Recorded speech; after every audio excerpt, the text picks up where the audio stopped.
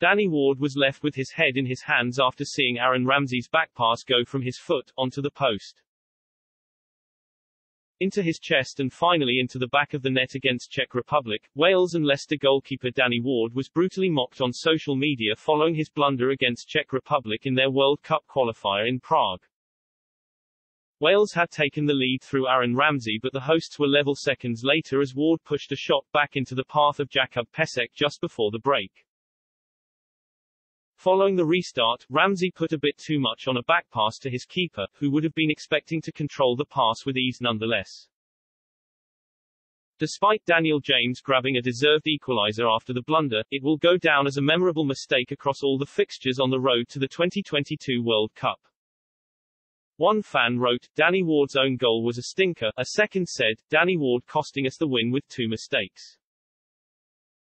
A third continued, "FFS keep the ball away from Danny Ward, HES on a hat-trick."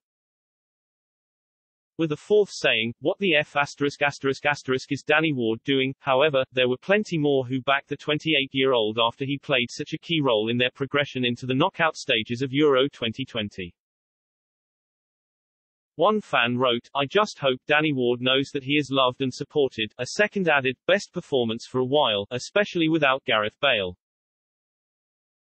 Great response after Danny Ward's calamity and all." A third said, "Ward has been phenomenal since cementing his number 1 position in the team, and this mistake can't define him." Ramsey later told Sky Sports of the incident, "On another day we could have had a couple more, but fair play to go 2-1 down in front of this hostile crowd. It's a great result.